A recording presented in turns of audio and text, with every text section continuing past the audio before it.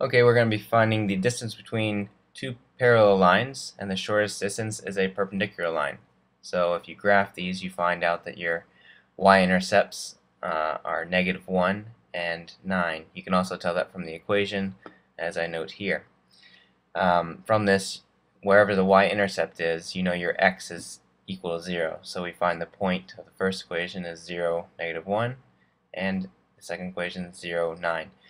Now we're just going to be using 0, -1 for this, but if you use 0, 9, that's fine as well, as long as you're consistent. So the first step is to find the slope of the perpendicular line, so we can write an equation for it.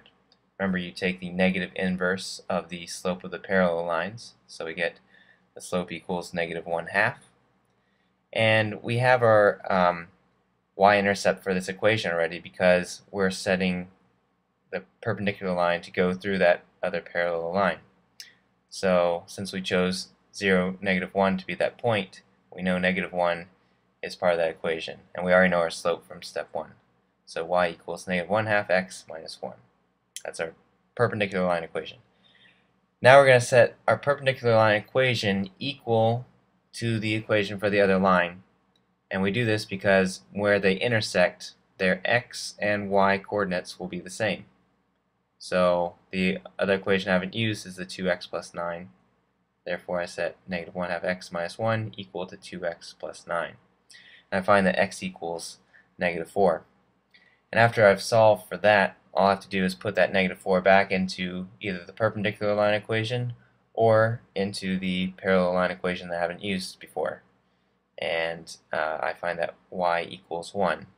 Now I have my second point, which is -4, 1, and we use that point. And I'm going to use the 0, -1, oops, I circled the wrong one, 0, -1, and the -4, 1 to find the distance between those.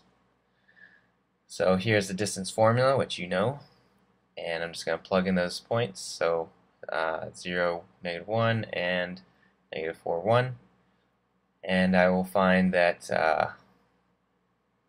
that my distance is the square root of 20.